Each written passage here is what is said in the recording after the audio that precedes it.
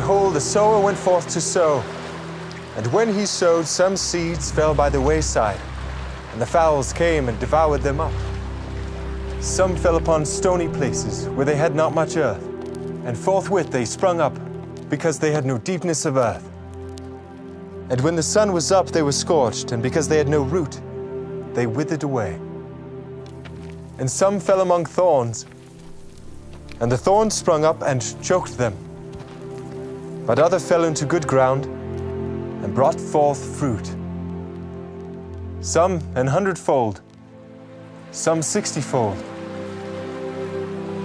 some 30-fold. Who hath ears to hear, let him hear.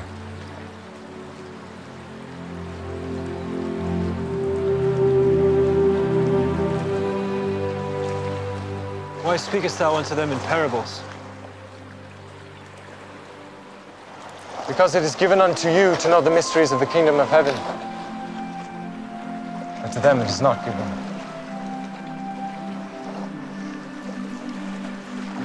For whosoever hath, to him shall be given, and he shall have more abundance. But whosoever hath not, from him shall be taken away, even that he hath. Therefore I speak to them in parables. Because they seeing, see not, and hearing they hear not, neither do they understand. And in them is fulfilled the prophecy of Esaias, which saith, By hearing ye shall hear, ye shall not understand. And seeing ye shall see, and shall not perceive.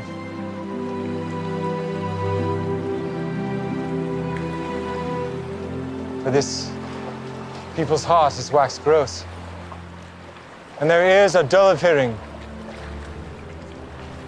and their eyes they have closed, lest at any time they should see with their eyes, and hear with their ears, and should understand with their hearts, and should be converted, and I should heal them.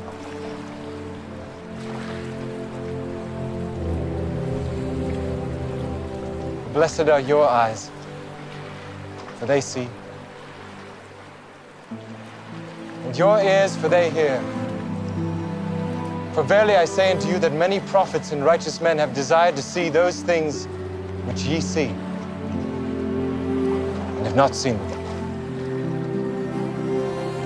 and to hear those things which ye hear, and have not heard them.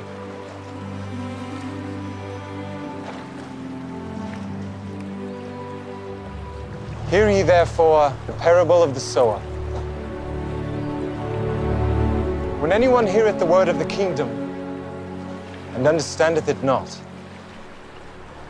then cometh the wicked one, and catcheth away that which was sown in his heart. This is he which receives seed by the wayside. But he that received the seed into stony places, the same is he that heareth the word, and anon with joy receiveth it.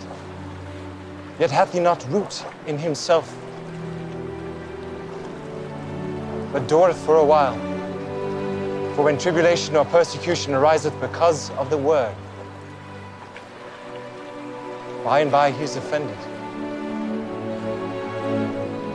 He also that receives seed among the thorns is he that heareth the word, and the care of this world and deceitfulness of riches choke the word, and he becometh unfruitful. But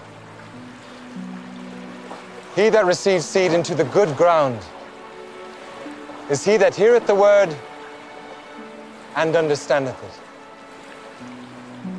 which also beareth fruit, and bringeth forth some 100-fold, some 60, some 30.